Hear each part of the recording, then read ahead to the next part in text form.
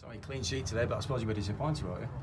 Yeah, disappointed we didn't get the full 3 points. But to obviously get a clean sheet, another one, 2 on the bounce now. I think we've bounced back well from that Tuesday defeat, and we'll push on now from there. Yeah, you're gelling, aren't you? We've just been speaking to John. He says you're getting there. yeah, no, we're definitely getting there. It's I'd like to think that Tuesday at Stalybridge was just a bit of a blip. Lads are getting on great in training, obviously gelling on the pitch now in games. It's just a case of, I think we'll get the goals and we'll start pushing on, getting the 3 points. Yeah, it's coming around here now. He's looking sharp, you know, he's looking better at the back as well, isn't he? Obviously, you're standing in front of or behind the back 4, aren't you? And they are looking defensively sound now, aren't they? So. Yeah, they are. I think feel a bit sorry for Jack, because I know obviously someone had to come out after that 5-1 defeat. I don't think he did a lot wrong. It was just everyone had an off night that night. But obviously he's come out, Harry's come in.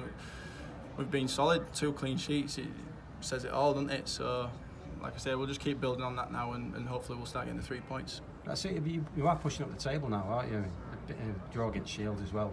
You know, Shields have put some goals past you in recent seasons, haven't they? And all that yeah, kind of thing, I don't think we've avoided defeat here against Shields, have we? No. Up until now.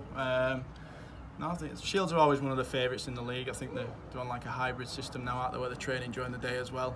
Obviously, people would have expected them to come here and possibly get 3 points against us, but like I say, no, you'll take a point and we'll push on to Saturday now. Yeah, Witten Saturday, 3 points. Hopefully, yeah. Yeah, I think, like I said, the defence has been solid. If we keep it solid at the back, don't let the goals in, we've always got the firepower up front, and we'll get the goals. Super. Cheers, mate. All right, mate.